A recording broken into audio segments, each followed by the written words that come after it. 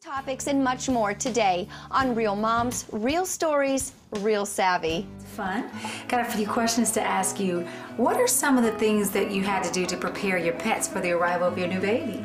We did a couple things specifically, but in general, from the time we got our pets, we had in the back of our minds we wanted to have a baby. And so the main thing we did was just make sure that they were well trained from the beginning. So what was the best advice Ian gave you that you can give to the other moms out there watching who may have pets and be in your same situation?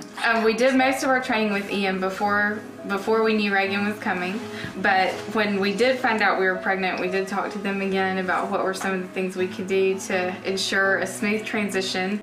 We were just very careful and watched the dogs for their reaction about when we did bring the baby home, if there was any signs of aggression or any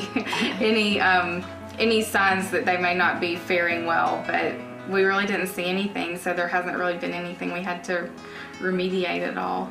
We frequently get questions from expecting parents wanting some tips on what to do when they bring their new baby home. One tip would be hopefully that they have some prior training under their belt. Another tip would be to bring the baby's blanket home prior to the introduction. A third thing would be socializing with other people and children especially, and we have guidelines to help them with that if they need it.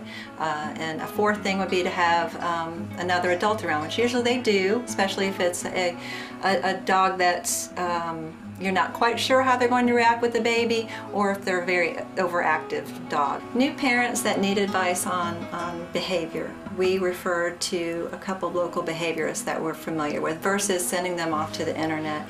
And the reason is if they're needing help with their animal, one, you're going to need an expert, and two, by getting some feedback from them, we know what the plan of action is and also how to kick in on our end. The things that I did to prepare my dogs for the arrival of babies, I think most importantly was desensitizing them to approach and touch, the types of touches that a child may deliver, the pull, the tail, ears, these sensitive areas. I think it's important that any dog owner have a dog that's desensitized to those kind of touches. And these are the types of things that can really help make that successful. We frequently get questions from expecting mothers on what to do with their cat in their litter box.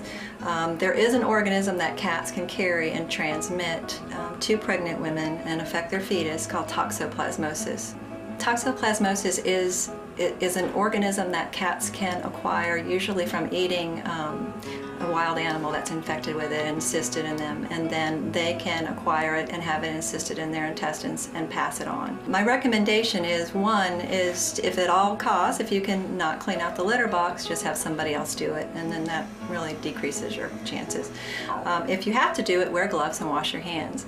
But another source that people don't really think about commonly is gardening, and cats that are outside will use their garden to defecate in, and then that can be a source of picking up these cysts. So people that are gardening, women especially, need to wear their gloves and wash their hands when they're outside too.